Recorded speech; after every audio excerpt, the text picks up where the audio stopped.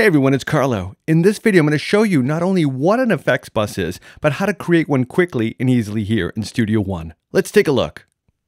You're often going to hear the term effects bus in audio production. Basically what that means is, if you remember our signal flow, coming down from the top here, we have our inserts for processing.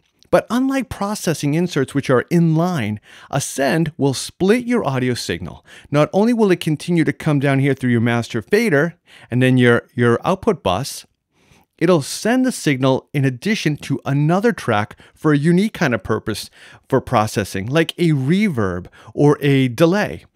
And an easy way to do that here in Studio One is to right-click on your send on the bus that you want to split and do some effects bus processing on, and choose Add Bus for selected channels. And then right here, you see it says Bus 1. Now the first thing I would do is label that. And I'll call it piano verb. Let's say I wanted to put some reverb on there or something. Okay, so now I have a signal that's being split here at this send. And it's going through this master fader and now here into this piano verb. But there's no processing on here yet. Not yet. Let's go back to our edit window and take a listen to our piano for our demo.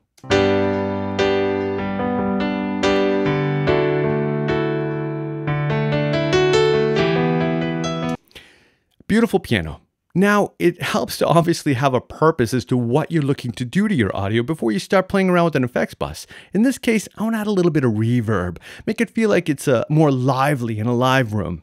Let's go to Browse, and under Effects Chains in this example, we'll come down to Instruments, and I'm going to choose right here, here's a perfect one.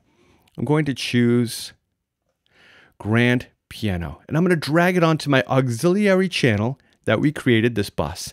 Now we have a split signal. The send is going to bus some of it. A bus is like driving a bus here for this processing in this track, in addition to any inserts you have here prior to that coming out my master fader. So you'll see metering being active now on my piano and my master and my piano reverb bus here. Take a look now.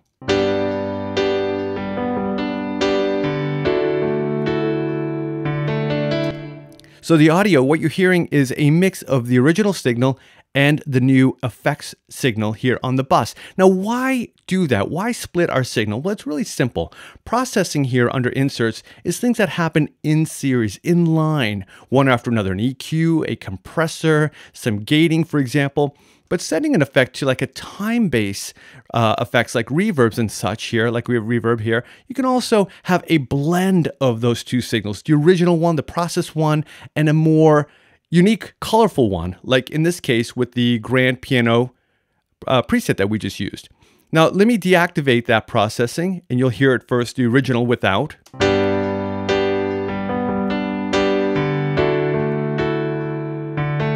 And here's with our new effects bus processing.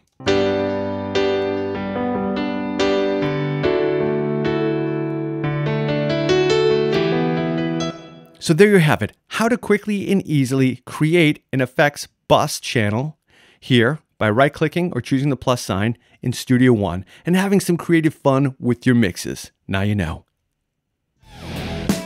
Hey everyone, and thank you for watching. I hope you learned a lot from this video. Leave your comments below. Like, share, and subscribe. Also, don't forget to download that cheat sheet in the description below.